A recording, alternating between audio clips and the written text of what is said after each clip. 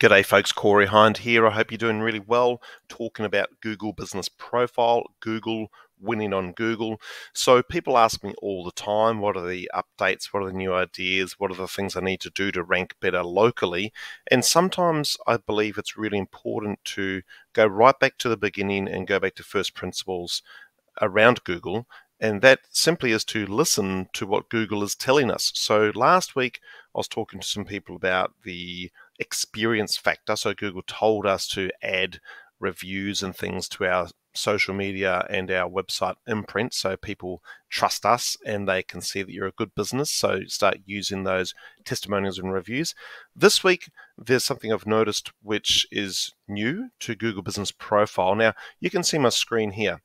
Now, we need to listen to Google. They give us clear instructions often about what they want to see, so that if you follow their clear instructions and people like me interpret that for you, then usually you'll rank better locally or worldwide, depends on what your goal is. If your goal is local SEO, and a big part of that is Google Business Profile, you need to listen to Google. So when you go to your dashboard for Google Business Profile, which looks like this, you've seen all this stuff before. We've got a little information panel over here. This is your dashboard, and you'll go around it and look at different things. So what you need to do down the bottom here is pay attention to what they're suggesting that you do. Now, this one here, add a map to your website. This is a new suggestion. Now, people like myself have known this for a long time.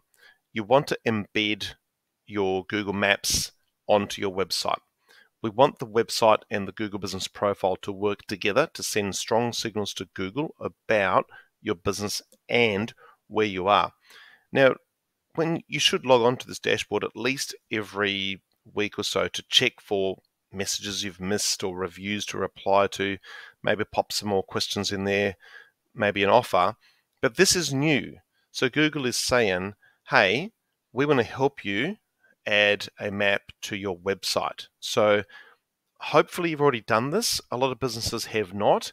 It gets a bit tricky, but they're saying to us explicitly, add a map to your website. And when you click on this, it'll take you to a little mini site that will assist you in adding the map to your website. Now, the reason I'm not going to do this is because for most of you, I don't think you'll be able to do it yourself. Just being honest, I don't think you'll be able to do this yourself.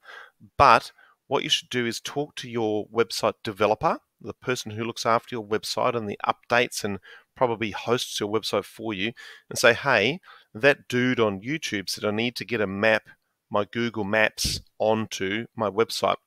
And get them a login to your Google Business Profile so they can log on to your dashboard as well, business.google.com, and get them to send them a screenshot of this and say, hey, I want you to click down here and sort out this website on this map on my website that this guy's talking about, because it's been a known thing for quite some time, but now Google has really let the cat out of the bag and said, hey guys, we're going to put it down here because we want you to see it and we want you to do it. So Google's always looking to give us the best practice things to do, and they're now clearly saying, get the map on your website.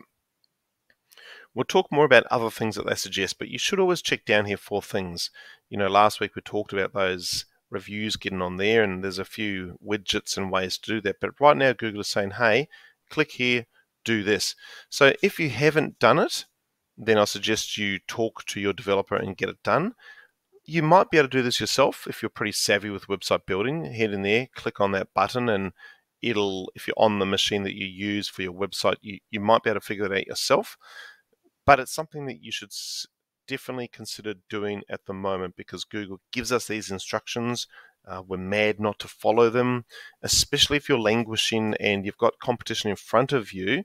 You always want to pay attention to these suggestions. And if you click on these buttons here, it'll get you to scroll around. And we've got custom email. You should have custom email, Corey at, your website name rather than a Gmail address. But get onto this one, guys. It's really useful. It looks good. It helps people to find your business. It makes you look authentic. And Google is telling us right now, we want you to do this. So get onto it, and hopefully you get that done soon. Thanks for watching. Make sure you do subscribe, and hopefully I'll get to talk to you soon. Bye for now.